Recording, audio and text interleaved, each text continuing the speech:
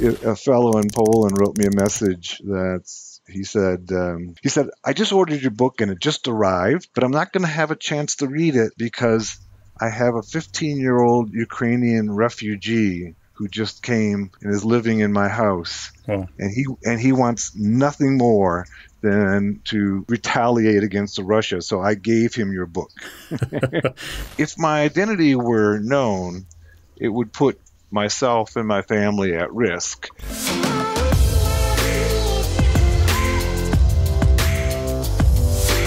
Hey everyone, it's David Bombal back with a very special guest. He's the author of this book and other books, and I'll let him introduce himself. Hi, this is Occupy the Web.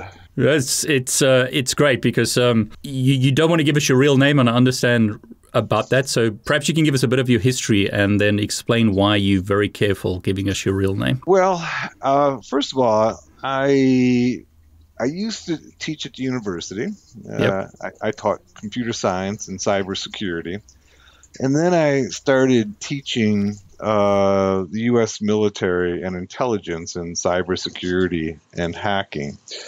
And along the way, I have done a number of different projects, and I continue to do a number of projects, where if my identity were known, it would put myself and my family at risk, including the current project to try to help save Ukraine from Putin's malicious army. I can only feel comfortable doing this as I'm doing now if I remain anonymous. But it's been other projects along, in the past that also requires my anonymity. Before we talk about your latest project, I did a bit of research. You got to tell us, how did you get into hacking and how long ago was that? Gosh, it's been almost 20 years now. Yeah. So, it just seemed, in all honesty, I was working in the university, and it seemed to me that the most important thing in the world was hacking. And that was my estimation. And I think the events of the recent years tell us that was accurate.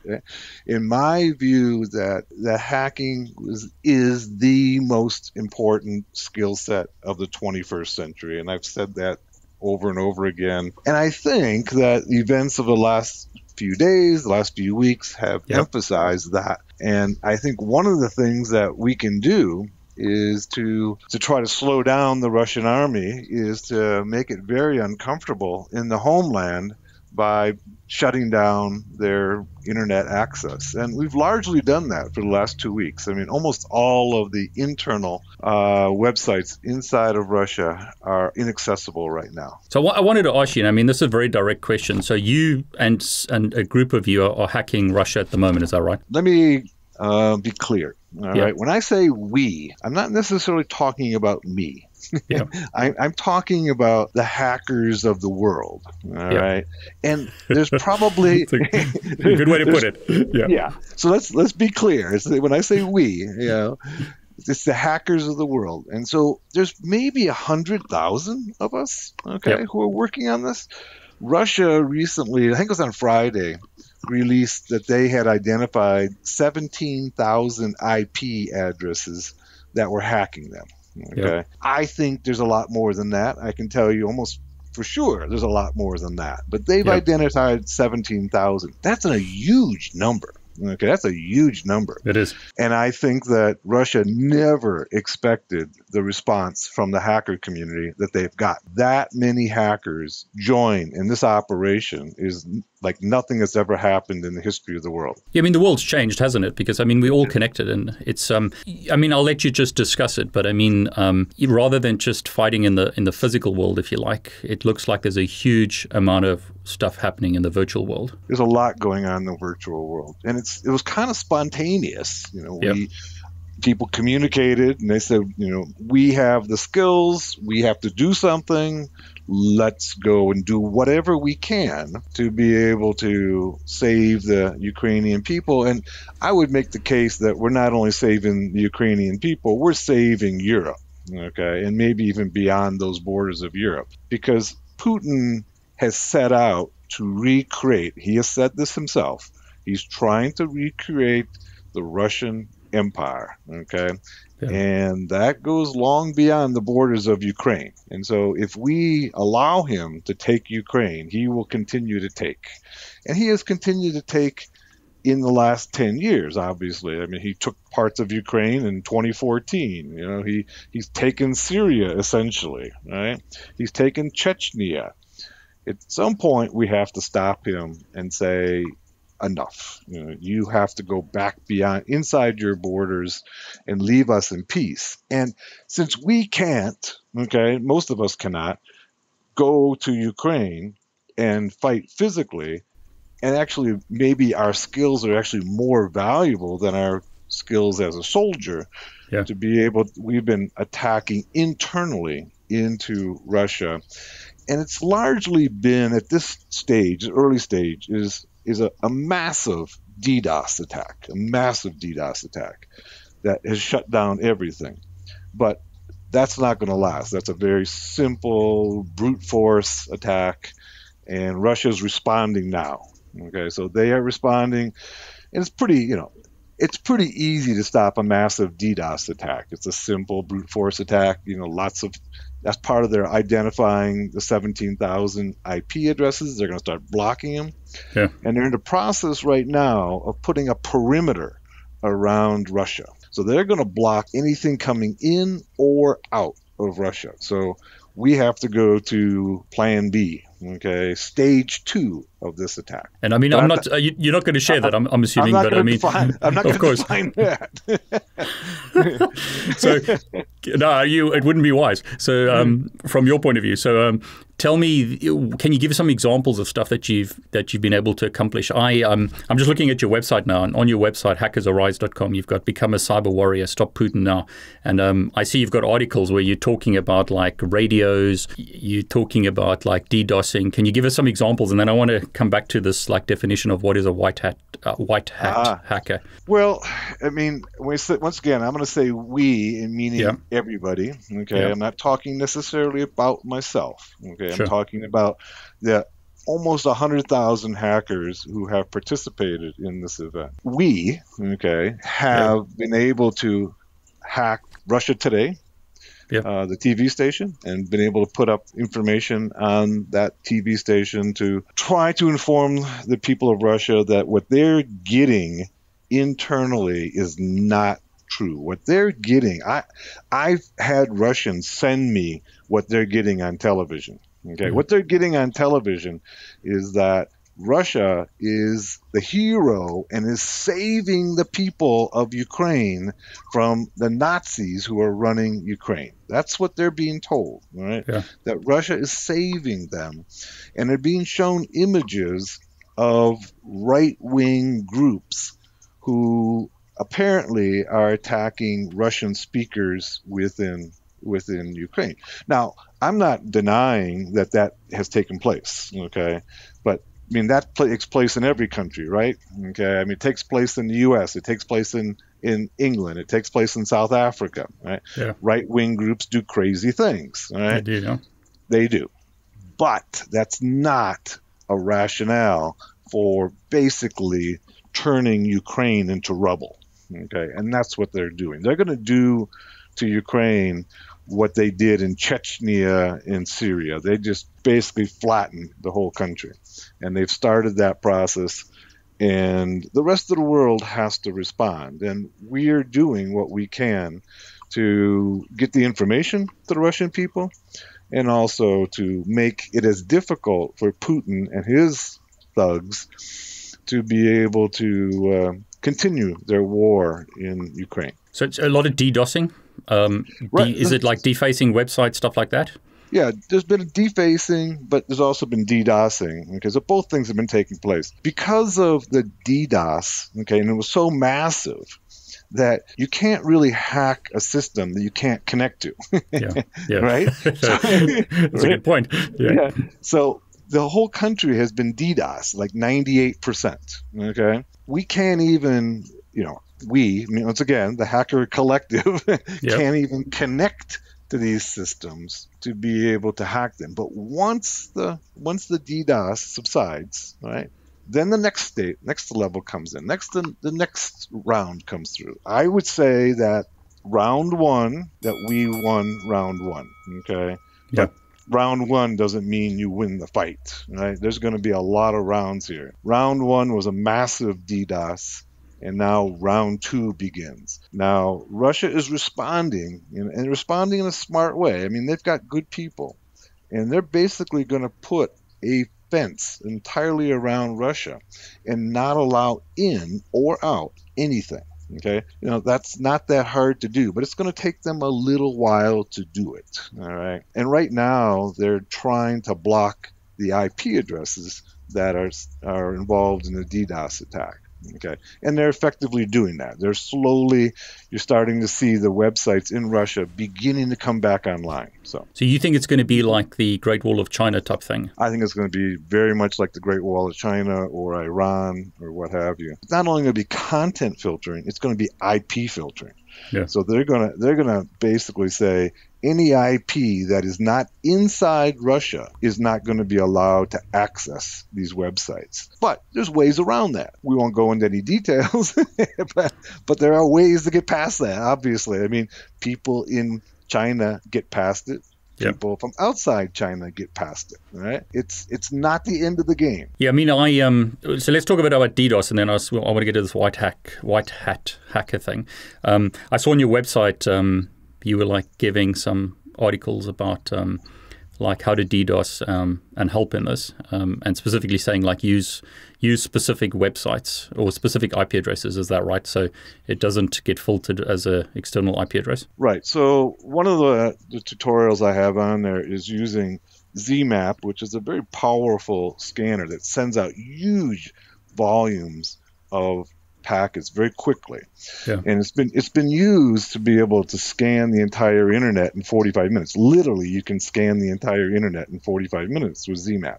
Yeah. So what I'm asking people to do is to use that tool to go in and send the traffic into Russia, and then use a spoofed IP address, a Russian IP address, to send the traffic back to. So what you're doing is you're basically amplifying a really powerful tool, and you're just creating a lot of traffic inside their networks. So if you were to use this tool, for instance, in your local area network, you would shut down your local area network. Okay, so that's how powerful it is. You would DOS everybody on your network by sending it all out into the Russian IP addresses and then having them all respond to one of the important IP addresses like the Moscow Stock Exchange or some of the military sites. Those military sites are just getting massive amounts of traffic. Basically, it's just a scan response, but it's too much traffic for the servers to handle. And essentially, we're making them inaccessible. And this is why they're going to build that wall to stop external IP addresses or external traffic getting into the country. Right. That's what they're going to do. Now, we'll have to see, because that technique that I put on my website is actually using a spoofed IP address. And one of the beauties of using a scanner tool or a DDoS scanner tool is that you can spoof the IP address. So it comes into their network looking like it's coming from inside their network. It has a return IP address that's inside their network. So we'll see how well they can go ahead and block that kind of traffic. So, I mean, on your website, it's a really interesting article. You've got this thing, what is a white hat hacker? And your definition is, I would say, different to, the sort of normal definition or well-known definition. So could you give us your definition and why you see it this way? Well, I've long held that the textbook definition of a white hat hacker is pretty limited. Yeah. And I think it grows out of, the early days of hacking. So in the early days of hacking, most people associated hacking with an illegal activity. Yeah. And so people began to make a distinction and say, well, I'm not an illegal hacker. I'm a white hat hacker. I'm a good guy. And I agree that if you're doing pen testing or bug bounty hunting, what have you, that you are a white hat hacker. But if you have these skills, which very few people have, okay, it's a really small number of people in the world who have these skills, you have a responsibility that comes with that. And part of the responsibility that comes with being a white hat hacker and having these skills, which are very unique on the planet, you have a responsibility to work for freedom of information, for anti-aggression, for keeping the internet open and free. And obviously I would put in the category of stopping the aggression of the Russians in Ukraine. I think that if you have those skills, you can't say, "Oh gosh, I'm busy." Yep. Yep. You have a responsibility to help save the world with your skills, and I really seriously mean that. I mean save the world. I think, and if you will just allow me a little bit to talk about politics, Putin is the greatest threat to the stability, of the world as we know it, to our freedoms, and we can't sit still. I don't think that any of us should be sitting still. This is that important. I have been following this man intensely for his entire career. Well, not his entire career. For a long time, yeah. Yeah, his entire career as the president, premier of Russia, yep. And he is set about to be able to rebuild the Russian Empire and beyond. I think he definitely, if he gets Ukraine, he'll go after Moldova, Poland, all Estonia, the people, some of those countries. Yeah. Estonia, Latvia, yeah, exactly. All the countries that had previously been part of the Soviet bloc behind the Iron Curtain, and he may very well go beyond that. We have to stop him here. We have to stop him now. I think that the Russian people are good people. I'm in the U.S. I have lots of Russian friends. They're good people. But Putin is not a good people. Yep. Putin is a psychopathic killer, and he has to be stopped. I think that the urgency of this is on par with the urgency of stopping Hitler in 1939. And I've never said that before, because I'm glad you're sharing it with us. Sorry, go on. I don't like Hitler type of analogies, because everybody goes, "Oh, this is as bad as Hitler," and then everybody's kind of goes over their head and rolls their eyes. This is as important as Hitler, in 1939. And in 1939, they allowed Hitler to take part of Austria and then take Poland, and everybody kind of said, "Well, okay, that's all right." That's all he wants is those little pieces. And then, of course, we know the rest of the story. That's the rest of the story here if we don't act now. I understand. It's like and I don't want to put words in your mouth, but it's a manifesto or a way of belief to say you as a hacker are responsible with your skills. You've been given these skills. You need to use it for good. And you see this as really important to counter what's happening. Yeah, is that right? I do.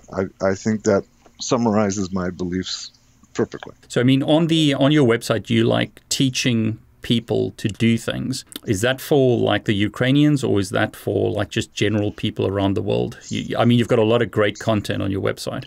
Thank you. Well, it's both. We're trying to help the people who are on the outside who want to participate in doing what they can. Okay. Yep.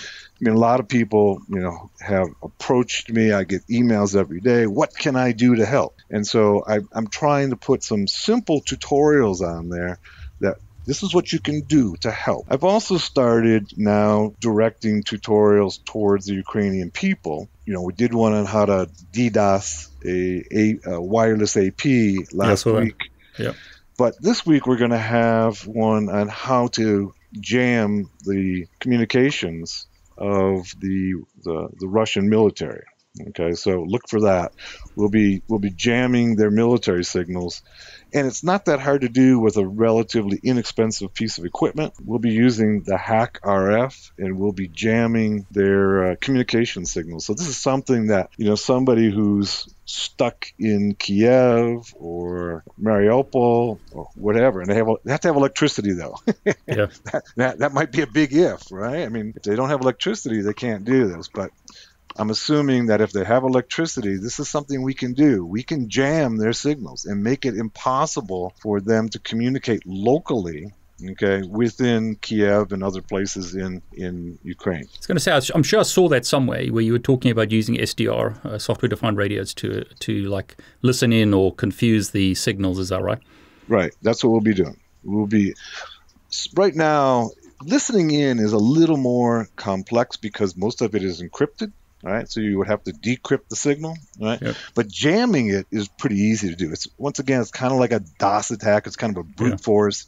You just send out a bunch of noise on their frequencies, right? So that those signals never make it, okay, to their destination.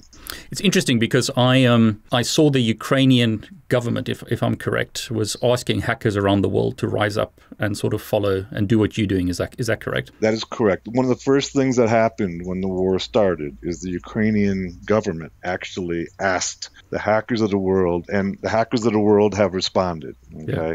and they actually have an IT army. They call it the Ukrainian IT army that they are recruiting people to help with.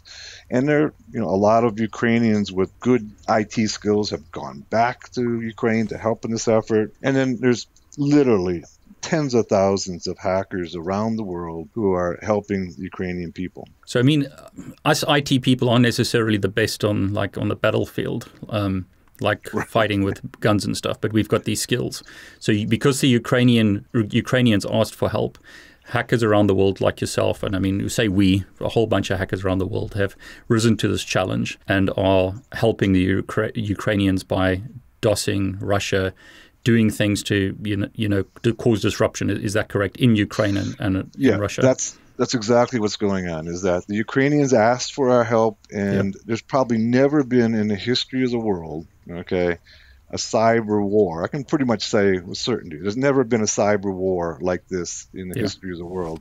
And there's never been a time when the hackers of the world have been so united, okay, against a common enemy. What do your Russian friends say about this? And I mean, you can just talk generally, but I mean, like you say you got Russian friends and stuff. How do they feel about you hacking their country? It's a tough one, eh?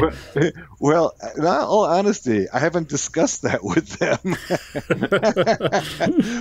but in general, the people who have left, when I say Russian friends, okay, so I have friends in Russia who I no longer can talk to. Okay. And they're the ones who came out and immediately said to me, "You're wrong. This is a self-defense action," is what they're telling me. Yeah. And this is Putin and his people are justified in this self-defense.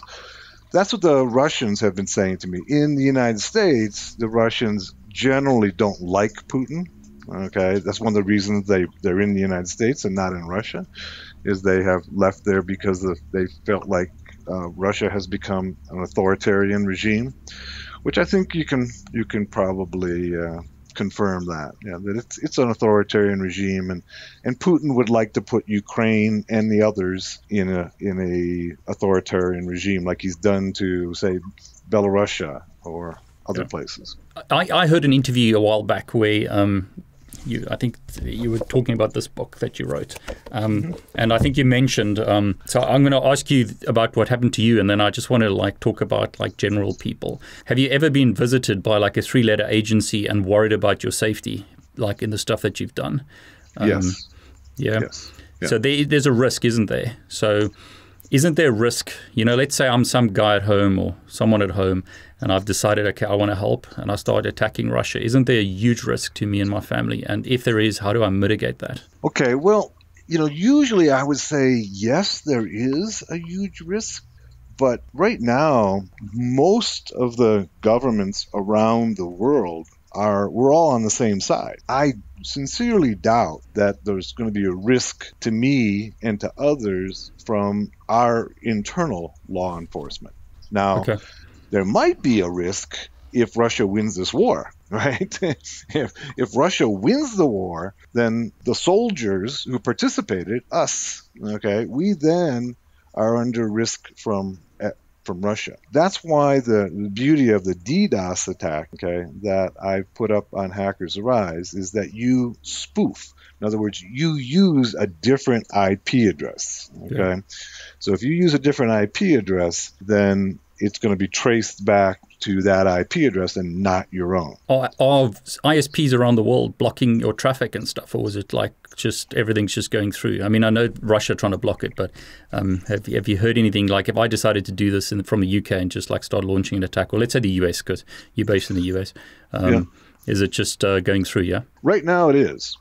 I before I published that article a couple days ago, whatever it was, I tested it and it was going right through. But I haven't, because of circumstances that you are aware of. I was out of town this weekend, and I haven't had time to test it today. So I can't update you. It may be. I know that they're trying to block the IP addresses.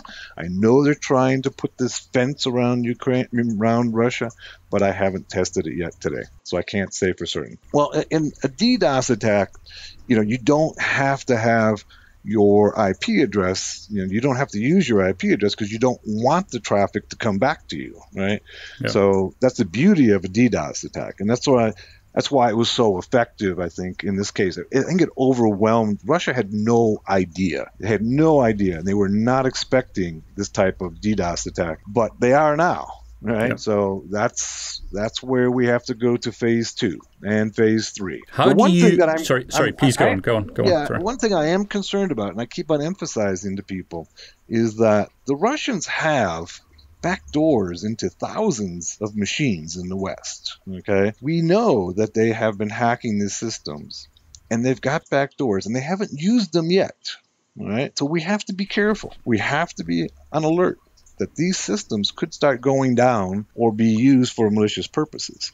And some of them are inside of industrial control systems. We know they're inside these industrial control systems. So far, they haven't done it. They haven't done anything yet. And I think that's kind of like a nuclear option that they have, that they can start taking down the electricity grid, the water systems, the manufacturing plants, the chemical plants, the refineries. I think that's a very real risk. But so far, and we can probably, say a prayer that they don't, because it could get really mean and nasty. Now, they've done this to Ukraine. I mean, a lot of people don't know that the Russians have been hacking the industrial control systems of Ukraine for 10 years. Okay, they turned off the lights. Yeah. Okay, they've turned off the ATMs. They've been doing this for almost 10 years now in Ukraine, and they haven't yet done it in any large scale in the rest of the West. But I think if they begin to lose this war, okay, and I think they will, that they will use that option. So when you say the war, you're talking about the cyber war or the physical war, or both? Well, I think it's one war with different elements of it, right? Yeah. I mean, any war has multiple elements to it. So when I say the war, I've begun to refer to this as the great cyber war of 2022, but it's only really one element of an overall conflict, right? Yeah. In any war, there's multiple elements that are contending against each other, and we are the cyber war. Now, I should also point out that the intelligence agencies are not sitting still. I mean, they've been very quietly doing their thing, okay? And we're going to begin to see their actions as well. So let's talk about two things. So, I mean, you're talking about like the industrial systems being at risk. I also saw you had a good article where you're talking about like finding outdated and vulnerable systems in Russia. So I think you said that like Putin's using an XP computer or something, or that's something like that. He is. His computer on his desk is running XP. Very secure then. Yeah, and of course XP is not been updated for a while. But there's also a lot of people don't know that there's a lot of old systems around the world. People, because those of us who are in this industry, right, we tend, and I'm not one of them though, I will tend to always get the latest and greatest and always update and always do secure updates, what have you. But not everybody in the world does, okay? And that's part of what that article was to try to demonstrate, is that don't assume that they're running Windows 11, right? Yeah. If they're running Windows XP or Windows 7, those are very insecure systems, right? And if you can connect to them, they're not that hard to take out. No, it doesn't take a expert hacker to take out an XP system. Yeah. An XP system can be taken out by just about anybody. So, I mean, on your website, you've got these training manuals, is what I'd probably call them, about things that people can do, like attacking like XP computers or old computers, DOSing, doing things like that. But there's a risk, isn't there, like you said, of escalation? Like if everyone's attacking Russia, they could start like doing lots of attacks on the West. But I mean, I suppose you could say to that, and I don't want to answer the question, I'll let you do it, but like, they've been doing that already, yeah? We haven't seen any significant attacks coming out of Russia. I think they really got caught by surprise. Okay. They got caught by surprise. They had no idea. Putin is basically taking down the head of the FSB on Friday or Saturday. Yeah.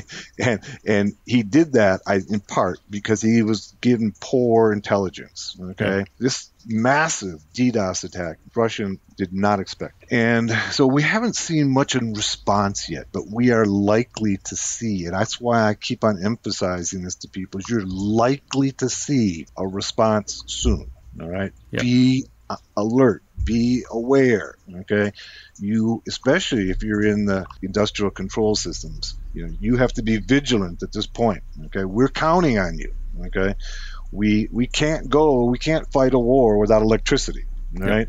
Yeah. If they turn off the light, we can't do our job. So, and of course this applies to Ukraine as well. But yeah, I think the next round, we're going to see a significant retaliation by the Russians. It may not be SCADA, ICS, industrial control systems, because I think they know that that's kind of the nuclear option, right? Because if they do that, we will go after their industrial control systems, right? Yeah. And my assessment, having done industrial control systems for some time, is I've been watching. I test these systems remotely all the time, and I noticed in the last especially in the last 3 or 4 years, that the Russian systems have gotten more and more secure. And I meant to publish that when I did that research. And I never did because I got tied up with other things, and really at that time, nobody really cared, right? It wasn't that important. Yeah, now they do, right? But the Russian systems, industrial control systems, are far more secure than they are in the West. I mean, wow, okay. You can punch holes in European and the U.S. systems really easily. It's harder. You find very fewer systems in Russia that you can easily punch a hole in, okay? And it's been a process that they've been going through for about 3 or 4 years, maybe a little longer than that. But now when I test those systems, I see very few insecure systems in Russia. I see a lot of insecure systems. I mean, I'll give you an example, and Poland has a lot of insecure systems, okay? I've tested the Polish systems, and there's a lot of insecure systems with a lot of vulnerabilities in them. I'm sure I'm not telling the Russians anything they don't already know, okay? But, they could turn out the lights in Russia, in Poland. Russia could turn out the lights in Poland pretty easily. Wow, that's scary, yeah. It is scary, and especially since, kind of Poland's on the front lines here, and they're taking millions of refugees. So I had a really nice message from somebody in Poland the other day that I just wanted to recount. And a fellow in Poland wrote me a message that he said, I just ordered your book and it just arrived, but I'm not going to have a chance to read it because I have a 15-year-old Ukrainian refugee who just came and is living in my house. Oh. And he wants nothing more than to retaliate against Russia. So I gave him your book. That's a cool story. Which book is that? Is that the Linux Basics for Hackers, or is it your newer book? No, it's a Linux Basics for Hackers. That's a place to start. If you're trying to become a hacker, that's the place to start. You got to master Linux first, right? Yeah. You really can't do much. I mean, people often say, well, what can I do with Windows? Well, not much. Yep. That's the answer, right? So that's why I wrote that book, because the reason I wrote that book, it grew out of my teaching military and intelligence hackers. And and many times these are very intelligent people who have no experience with Linux. And so that's amazing. I'd go into a situation where I was training people, and they had maybe a little bit of experience or no experience with Linux. So it became really clear to me that when I would go and do a training, I'd spend the first day just doing a quick and dirty, this is Linux, this is how it works, right? Yeah. And then they would be, it would work a lot better. And so the book kind of grew out of my quick and dirty Linux lessons that I would do for the military when I was doing trainings. And the good folks at No Starch Press, which, I have to really give kudos to, because they saw the value of that as well and asked me if I would turn it into a book. And it's been a great seller. It's a great book. I like it a lot. It's a good book. Thanks. So I'll recommend it. Yeah. Sorry, go on. Great. So anyways, No Starch Press, saw the value in it, asked me if I'd make a book out of it, and I did. That's the end of the story. No. I mean, we're going on a tangent here, which is great. I love it when we just flow. I wanted to let's ask this, and then I'll come back to some of the other questions. So, if you want to be a hacker, let's say you want to hack Russia or whatever, or you decide that this is the field that you want to get into. First thing you'd recommend is learn Linux, yeah? Yeah, I think the first thing is learn Linux, because almost all of the hacking tools are Linux-based, right? There's a good reason for that, because Linux, being an open source operating system, allows us transparency to the operating system, that we can use the tools to access the operating system, that kind of access that we wouldn't get in other operating systems. And so that's why it's crucial that you need to use Linux. Now, there are some tools that are out there that can work in a Windows environment, but they're pretty limited. I mean, it's like, 5 or 10 tools, right? And that's fine if you want to just do one or two things. But if you really want to become proficient in this field, you really need to master Linux first. I mean, I don't mean to be self-promotion, but my little Linux Basics for Hackers book is only a small fraction of of Linux skills and knowledge, right?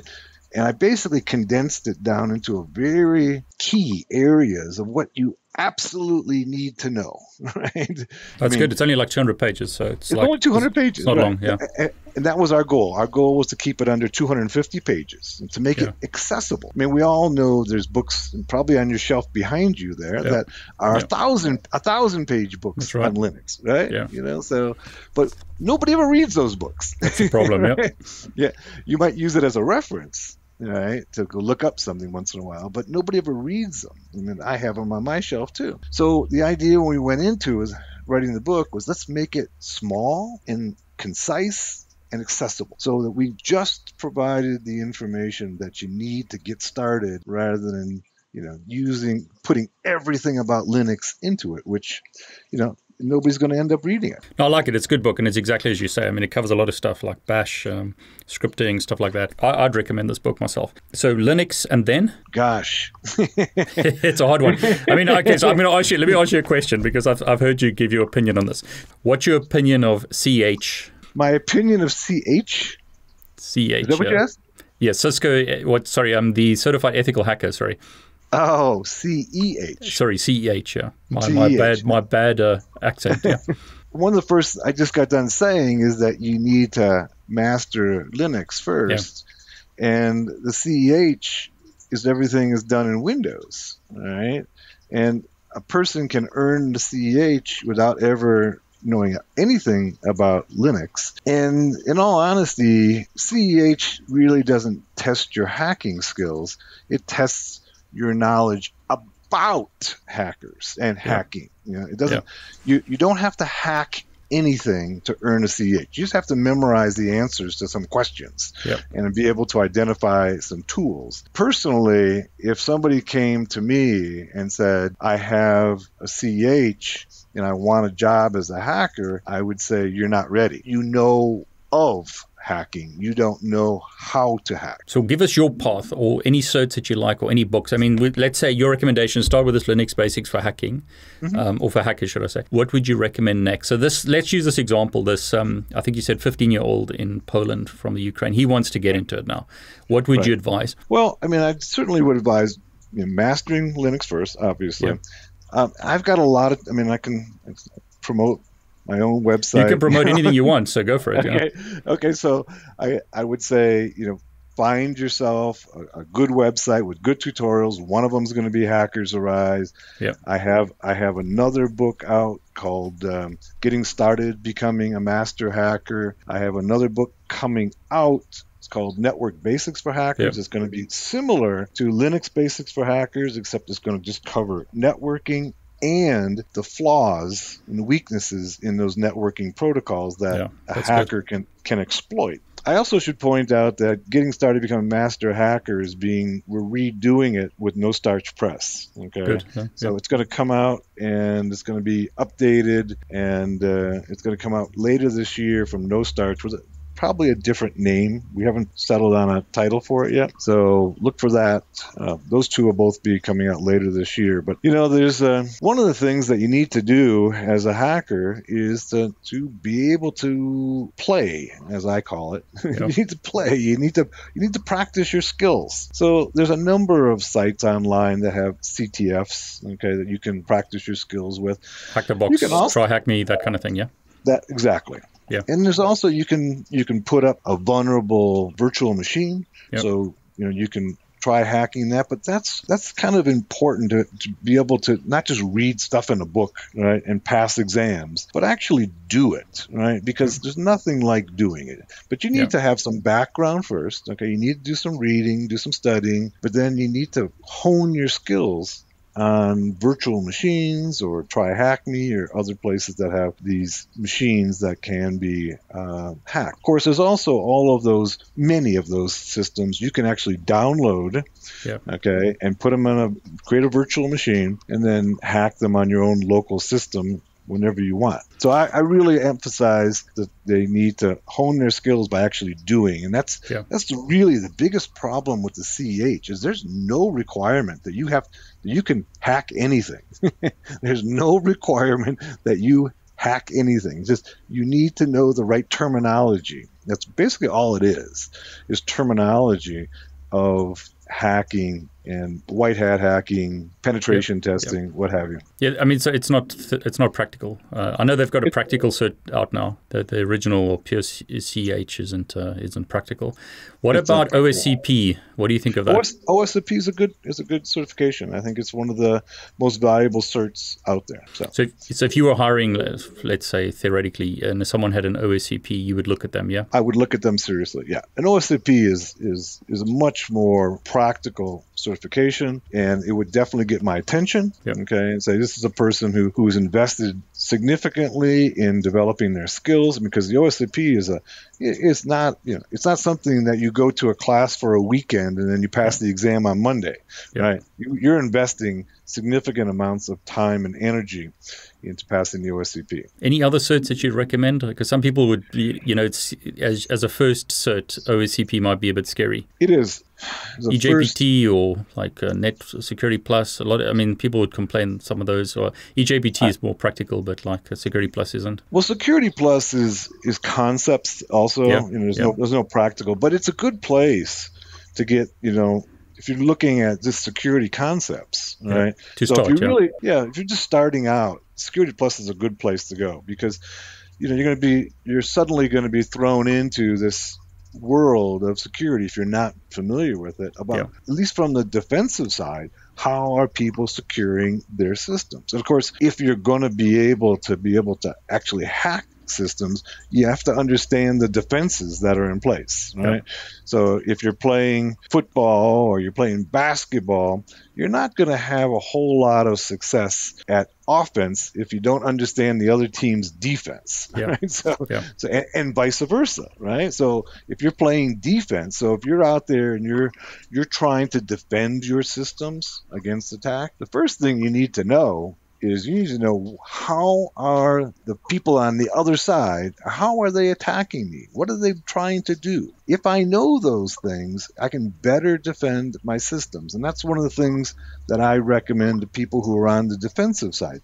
You need to understand at least some of this so that you can better defend these systems. And quite frankly, I see an awful lot of people on the defensive side, on the security side, who really don't understand hacking, and they're just following cookbook procedures and protocols with their firewall and their IDS and what have you. And they don't really understand the process that the hacker is undertaking to get inside their system, which would help them better defend their systems. It's a great thing to say, and that gets us sort of back to what I was going to ask you earlier, which was I wrote this question down: has the West been asleep? Has the West been asleep? Yeah, like to what's going on? Because you said Russia's been improving their security in the last, say, I think you said 3 to 4 years, something like that, on their control systems, but the West, or like Poland, it hasn't. So I mean, I just say generally have a lot of countries like the US, UK, others been a bit lax. Well, I think all of us have been a bit lax, and I think all of us underestimated the evil of Putin. And I say Putin, and I don't say Russia, okay? Because I don't think Russians in general are bad people, okay? I think Putin is a bad guy. I think Putin's people are bad people, okay? But not necessarily the Russians. And so I think we all were taken by surprise by how aggressive and how brutal Putin's army has been in Ukraine. So I think we haven't taken enough defensive measures against them. But I think, hopefully we are now. But Putin knew this was part of a plan, all right? And so I started noticing 3 or 4 years ago that their industrial control systems got more and more secure. So this was part of this didn't just happen overnight. He's been planning this for some time. We need to be on alert, okay, now, and be vigilant. But unfortunately, there's already backdoors, shell code, whatever you want to call it, inside these systems. They're already there. And so if you haven't gone in and started extracting these backdoors and shell code, you're going to get hammered here soon. You're likely to get hammered here soon. Remember SolarWinds, right? SolarWinds was just a year ago, right? And administrators across the board, many, I don't, but many use SolarWinds. Luckily, I don't use SolarWinds, okay? But SolarWinds turns out good products. I'm not going to knock it. I just don't use them. SolarWinds turns out good products. And so everybody who's using SolarWinds suddenly has a Russian backdoor implanted in their system. And if you haven't gone in looking for it and extracted it or blocked it, you're at risk. Yeah, I mean, it's worrying. Sorry, go on. No, that's thousands of systems. That's thousands of systems. And they're largely large corporations and government. They're not mom and pop. Mom and pop are not using SolarWinds, right? Who's using SolarWinds are the big corporations and government. And so those are the people who likely have access to the Russians right now. It's a wake-up call, isn't it? I mean, Germany changed tact dramatically with what's happened. I mean, shipping arms for the first time. Also, exactly. And also, like, increasing the spending dramatically. Right. I mean, Germany has awakened. And Germany, that's a good thing, obviously, because they're right on the front lines, right? Yeah. You and I are not on the front lines. Germany is on the front lines. And, Germany has long relied upon the belief that if they were attacked, that the rest of NATO would respond. And that's probably true. Right. And plus they have a significant number of military installations, U.S. military installations going back to World War II. But at the same time, it's being on the front lines, sharpens your focus. And they've begun to spend more on defense. Now, I probably should explain. I want to make sure that listeners don't see me as a warmonger, because I'm a pacifist. I mean, until now, I am a pacifist. Okay, yeah. But I have an old friend. This is a long time ago now. An old friend who was a conscientious objector during World War II. And one of the things he used to say to me is, he says, I still struggle with that decision to have chosen to not fight during World War II. I still struggle. And it's always stuck in my mind that there are some times that you have to fight. Okay, there's some times where you have to fight. When evil enters your backyard, okay, you have to fight.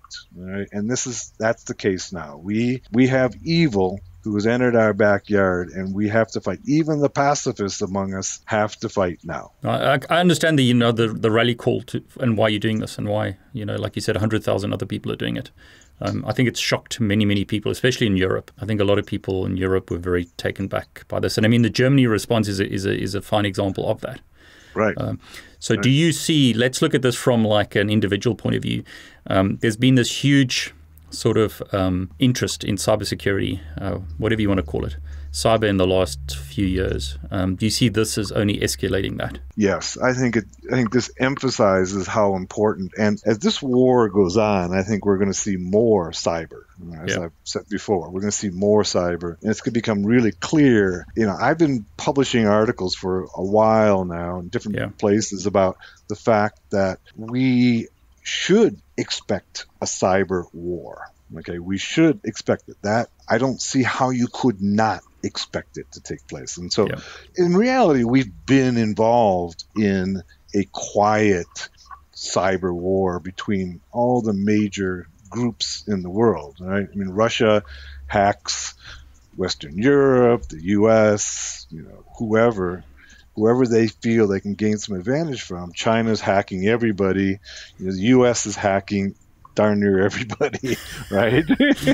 I mean, I acknowledge that the U.S. is one of those actors out there, right? As the NSA and the CIA and others, the U.S. Cyber Command are out there hacking whenever they feel like they need to hack, right? So this has been going on for a while. This is not anything new, but it's been done quietly, and especially if it's if you're an American citizen, you don't hear anything about American hacking.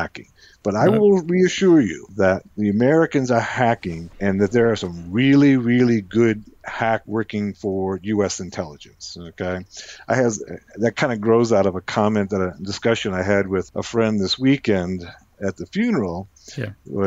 He was like, "Well, I don't think the American hackers are up to fighting the Russians or whoever." And I said, "You're wrong." The American hackers are really good, okay, but they do their work quietly, and you will see if this thing escalates how good they are. I think Russia knows how good the U.S. intelligence agency's hackers are, and that if they were to pull the trigger on the industrial control systems, they would see the response by the American and Western hackers, not just the U.S., that they would obliterate the industrial control systems of Russia, okay? And that they don't want. They know, okay, that it's kind of like a nuclear weapon, right? So if you launch a nuclear weapon, you can be sure that you're going to get a response of a nuclear weapon, right? So you don't launch a nuclear weapon. That's the same with the industrial control systems. If Russia chooses to launch that weapon, the response is going to be overwhelming, okay, to their industrial control systems. They know that, and so right now they're not launching them, okay, but we still have to be vigilant that they may. What happens when the Great Wall of Russia is built, as an example? Well, the Great Wall of Russia, I mean, any wall, as you know, okay, as you know, any wall can be gone around, gone over, go under, or gone through. So we just have to find which one of those paths is the easiest, okay, around, over, or through. So we'll figure out a way. So tell me this, because let's say I'm interested in doing this, but I'm worried. How do you stay anonymous online, or how do you cover your tracks? I mean, DDoS is easy. Like you said, you change your IP address or whatever. Like, what tools do you use, or recommendations do you have? Is it Tor? What do you use to stay anonymous or hide? Well, in this case, Tor works pretty well when you're attacking Russia. Okay, so Tor works. Tor within the United States is risky because the NSA has exit nodes in the United States, and they can trace those exit nodes. Yeah, they do. I can tell you this is a story. Go for it. I like stories. Go on.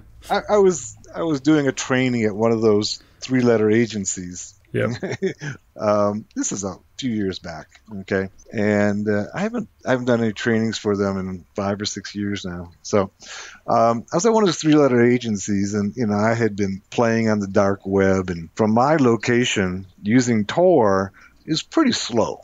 Right? I don't know what other people have experienced. Because basically, you're using a fraction of somebody else's computer that's working as a router, right? And depending upon how much bandwidth there's being allowed through, it can be pretty slow. It's a good masking technique, but it can be slow. So I was at this 3-letter agency, and I wanted to do a demonstration on what's available, on the dark web. And so I load up my Tor browser, and it zooms. I mean, it's going so fast. It's like, wow, this is faster than my regular internet, right? And that was my first wake-up call that the 3-letter agencies have exit nodes and entry nodes, okay, on the Tor network. So you have to be aware of that. If it's something that will get you in trouble with the 3-letter agencies in your home country, then Tor may not be the best. Okay. Usually the best way, to be able to stay anonymous is to use a proxy from outside of your country. Now, it used to be the best proxies were in Russia. Oops. Yeah, the best proxy, and Ukraine. Those were the two countries who had the best proxies because they, for whatever reason, the Russians made these proxies available, probably for data gathering. Who knows why they did, but there was all these proxies available in Russia and in Ukraine that you could use to carry on your activities on the net, and it always would be traced back to a proxy in those countries and not to your home country. And so that's why attribution in any kind of hack becomes really difficult, because you'll get an IP address that links to, say, Russia or Ukraine, but it doesn't mean that that attack is coming from that country. Yeah. And it's really hard then to go past and through the proxy, although if the proxy gets a subpoena or the FBI shows up at their door, or some other law enforcement shows up at their door, and they can then, if there are logs, they can go through the logs and see what IP address is associated with that IP address leaving the proxy. But if the proxy is sitting in a country where your nation has no jurisdiction, like in the past, Russia, and still true today, your nation's law enforcement is going to have any jurisdiction in Russia. Those proxies were pretty safe. So that's, if you have to do hacking, those proxies are the best. They have been the best. I can't say about the future right now. When you say proxy, are you talking about a VPN? Just to make sure everyone understands. Yeah, you're talking about opening up a VPN via that proxy. Is that right? It's very similar to a VPN. All right. So basically, proxy is you're connecting to another system in another country, in another location, and like a VPN, it then uses its IP address for the traffic that leaves it. Right? Which software are you using? Just so if someone's interested in doing this, because my big point about this is, let's say someone's interested in this, and now you've kind of told people be careful of Tor, so that was the first thing. What do they use? I think I actually included in Linux Basics for Hackers, I gave them a warning against Tor as well. Yeah. Well, I would use proxy chains. Yeah. Proxy chains is a very simple tool. It allows you to go ahead and connect to proxies. All you got to do, it has a configuration file, a simple configuration file that you just need to one, put in the IP addresses of your proxies, and you need to tell it, what kind of chain you're building. And that's basically all you have to do. It's pretty simple to use. Oh, that's great, because I think a lot of people, that's the first thing they're going to say is, okay, I'll use Tor, but if Tor's dodgy, then I'll use proxy chains. So I'm glad you've mentioned specifically. And is there anything else that you would recommend doing? No, I would say that Tor is pretty safe in this Cyberwar, against Russia. So that caveat about Tor doesn't really apply in this situation. Okay, in this situation, you're going to be pretty anonymous on the Tor network. That means that NSA might know what you're doing, but that's okay. Because NSA is on your side. We're on the same side in this fight, right? In general, I would say in this circumstance, you're not going to have to fear the NSA or the CIA or the FBI. I think that I was talking to some hacker friends the other day, and we were kind of reveling that this is the first time in our life that we get to hack and not have to worry about law enforcement. I mean, we can do anything we want now. We just throw the whole kitchen sink at them. It's our time. But I read somewhere or heard somewhere that you got into hacking originally because you did something in your teens or when you were young. Is that right? That got you into trouble. Is that correct? Well, that was sort of your way to get into hacking. No, actually, that's the way that I know the interview you're talking about now. Yeah. So without saying too much, is that I actually got myself into trouble when you were younger. When I was younger. And so it's one of the reasons I stay anonymous. Sure. Yeah, I ended up going in some places that I shouldn't have been. Let's put it that way. And without taking necessary precautions against protecting my identity. Yeah. And as a result, bad things happened. And so it's one of the reasons that I'm particularly cognizant of trying to remain anonymous. And I think that this war has once again emphasized why it's important to maintain anonymity, because nobody wants to have a cruise missile landing in their yard. You don't want the Russian army or the Chinese army knocking on your door. They may be look like local folks, but they have ill intent. And I go to great lengths to maintain my anonymity for that reason. So proxy chains, any other advice then to maintain that? I think that for most people that's going to work. In this case, Tor is going to work for you. Once again, that if you're using Tor to DDoS, remember that you have limited bandwidth on Tor. Yeah. So you're not going to be as effective using Tor to do a DDoS attack. All right.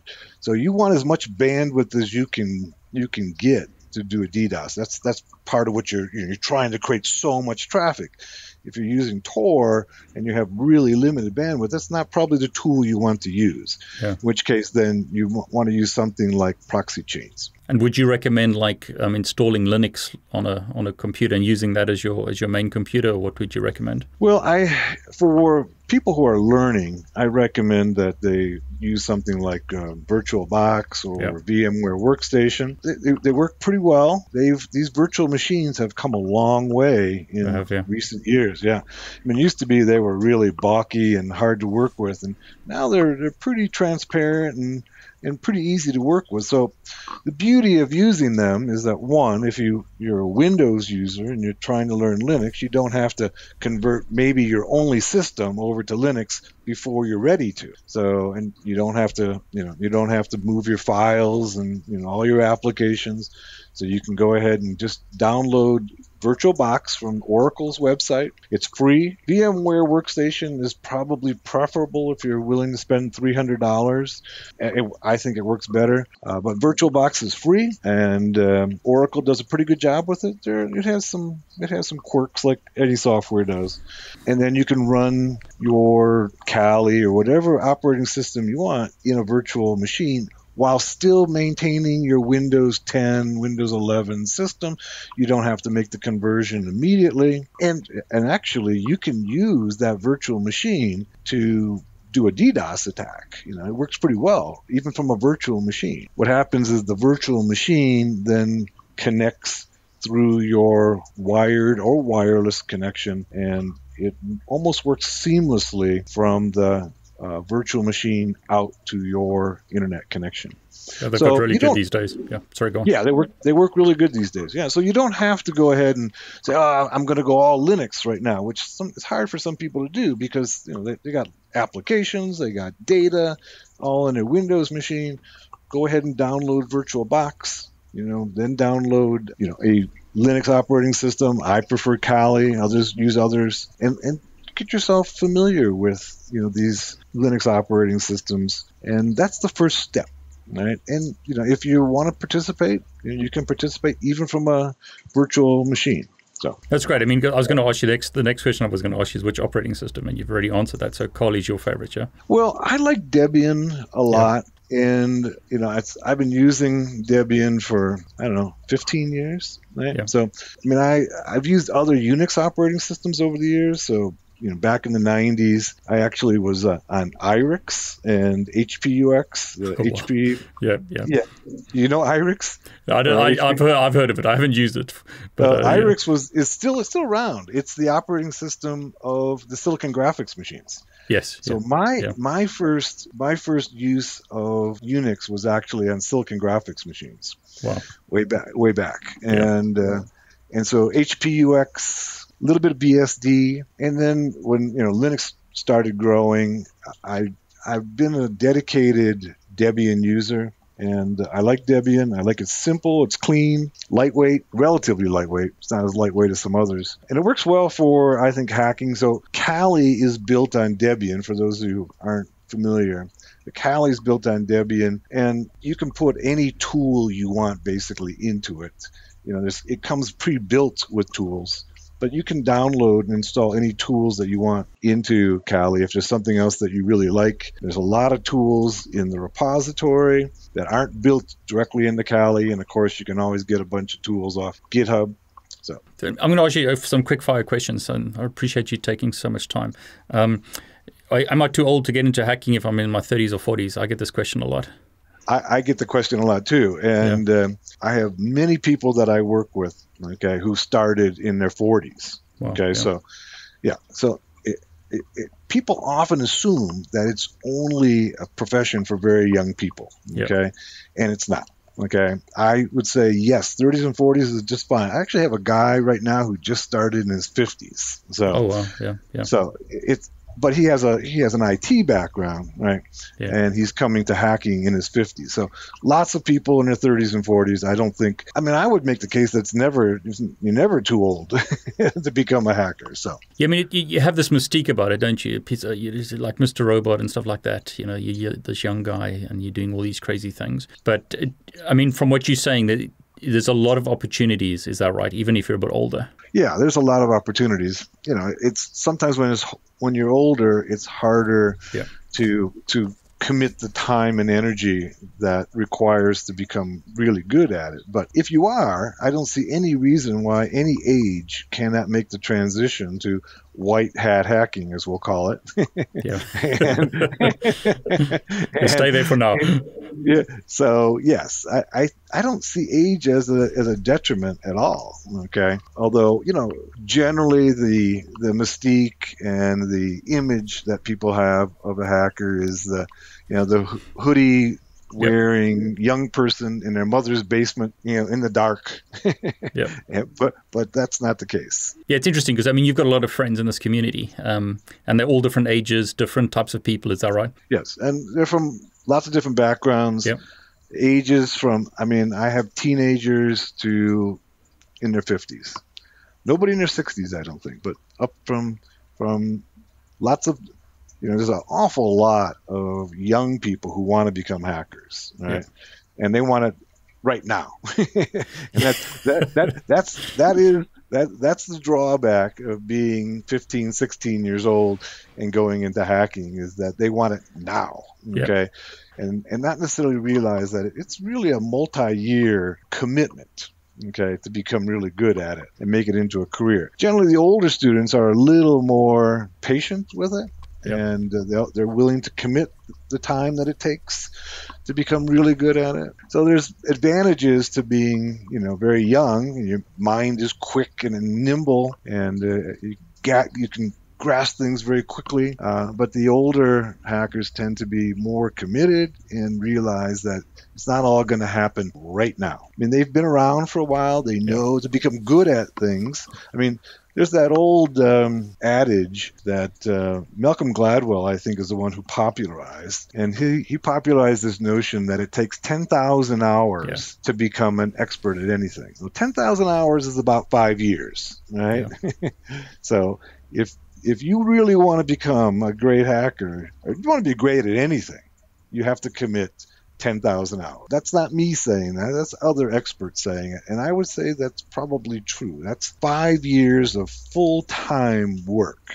Okay. Now, some people might be able to do it in 3 years, and some people might take them 6 years. Okay. But it gives you a ballpark.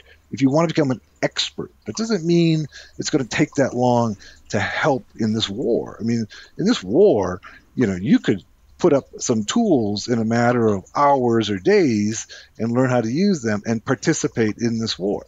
But if you want to become an expert, then think about 10,000 hours. And that's a good ballpark of what it takes. So tell me about Hackers Arise, because you've got a lot of fantastic articles, a lot of information there. Let's say I'm someone who's now really interested and I want to get some information. I can read a lot of your articles, but what about some of the courses and stuff that you have there? Can you tell us about what kind of things you offer? Yeah, well, we just introduced just recently a program where people can come in and pay $32.99 a month and take live courses. Okay, so that's one of the options, and that's been real popular. That's from you, yeah? Yep, that's from Hackers Arise.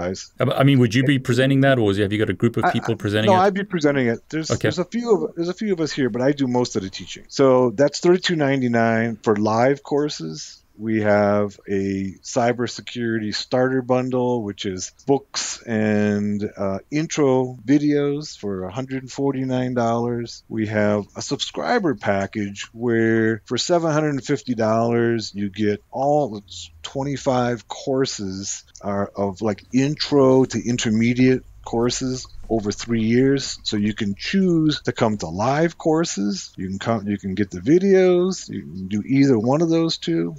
So if you really like just watching videos, you can do that, or you can come to the live courses. And the advantage of the live courses, of course, is that you get to ask questions. If you're just watching, a video, you don't have the option to say, "Oh, well, I don't understand that." Whereas in the live courses, you can ask me. I'll tell you how do we do that. And then we have the Subscriber Pro, which is more advanced classes. That is $1,500 over 3 years. These are prices for 3 years. We try to keep it affordable. I know for some people that even that's going to be a bit much. So it all depends upon your circumstances, but we're trying to create packages that will fit most people's budgets so they can at least get started. $32.99 a month works out to, about $1 a day. If you're not willing to invest $1 a day into your career, then it probably isn't important to you. So we just introduced that just in the last month or so, and I think that's it's become very popular. I want to encourage people that if you're considering making a career in cybersecurity hacking, $1 a day I think is reasonable. Be able to make that investment and then invest the time. So $1 a day. Time is a problem. Yeah. Time is a problem. Time is almost sometimes more difficult than the $1 a day, right? $1 a day, and then invest the time to study and come to classes. And your courses are really practical. It's pure like red teaming, proper hacking type stuff. It's not like theoretical things. Is that right? Well, we have both. There are some theoretical courses, but we try to keep it practical. Even when we're doing a theoretical course, we try to apply it to real world circumstances. Right? So we try to give a mix, and sometimes you have to have some theory to be able to be effective, because the world changes. So if I teach you how to do something today, it may not work tomorrow, okay? It's because the world changes. But if you have the theory behind it, then you can adapt, okay? And then make that tool, make the changes to the tool, understand the defenses that are now up in place and how I can get around it. And without that theory, you can't adapt. You can't just go in and say, I'm going to learn a bunch of tools and a bunch of techniques. That's good. That's a good place to start. But you still need to understand the theory so that you can grow beyond that. The theory allows you to develop your own tools, your own techniques. You're on Twitter as well, is that right? I am. So, and it's what, Occupy the Web, or 3Cubers, that's the handle, It's Occupy the Web at 3Cube. Okay. And so people can follow you there, because I see you post a lot of stuff. Are there any other accounts, like people that you'd recommend that someone who's wanting to get into this follows? Yeah, I like both Hacks for Pancakes, okay, and Dave Kennedy. Both of them are really good. Dave Kennedy has Trusted Sec. He works for Trusted Sec. Yeah. And Hacks for Pancakes is actually, what's her name? She works for Dragos, the big industrial control system. It's Leslie, what's her name? Leslie Carhart, and she's at Dragos. I think Evaside has a lot of really good insights, and she's very funny. Evaside is head of cybersecurity for the Freedom Foundation. What's it called? FFS. I think she has a lot of good insights. If you're interested in general and freedom of information, she is at EFF. I'm sorry, at EFF, the Electronic Freedom Foundation. She's head of cybersecurity there. I recommend her as well. There's actually a lot of good people on Twitter, but those are the three that pop in. Good place to start. Yeah, those are the people that I follow. Yeah. Okay, that I like. Okay, and I think they have some interesting insights. Any closing thoughts? Do you want to give us your manifesto, if you like? For I don't want to use that word, but like what you believe and why this is important. Well, I've long maintained that hacking is the most important skill set of the 21st century. I put it into all my books. I want to emphasize that. And I think that Russia now, Putin now, just emphasizes why that is so important. And this is 2022. In 2032, it'll be even more important. All right. So right now, it's very important. But each year it gets more and more important. And so that's kind of my manifesto, is hacking is really, really important. It is the ultimate martial art. The true meaning of that word is martial, meaning fighting art. Hacking is just as much a martial art as any of the others, as say, we could go through history and go through all the martial arts. But this is the most contemporary and most advanced of the martial arts. Right now, it is the ultimate martial art, meaning the last, the most important. It may not always be, but it is now, and foreseeable future, it will be. I can close with those thoughts. I really want to thank you, Occupy the Web. Thank you so much for sharing what you believe in, but also giving people like a roadmap or some ideas if they really want to get into this. So really want to appreciate it. Well, I really want to thank you for your time. Thanks so much. Thanks for having me, David. Appreciate it. Cheers.